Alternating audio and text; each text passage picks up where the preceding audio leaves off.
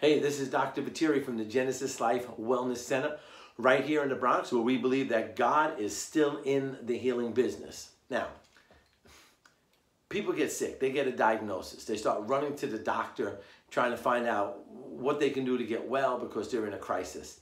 And the doctor gives them suggestions, this suggestion, and then all of a sudden the suggestions run out and there's little hope. And now we decide to pray. It's like prayer becomes the last resort.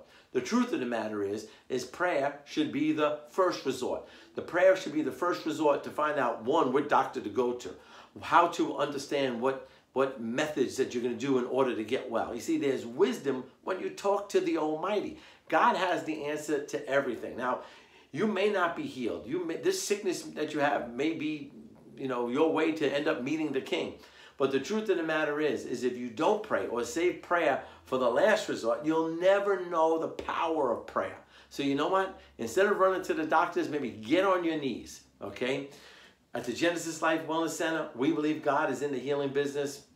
Come pray with us.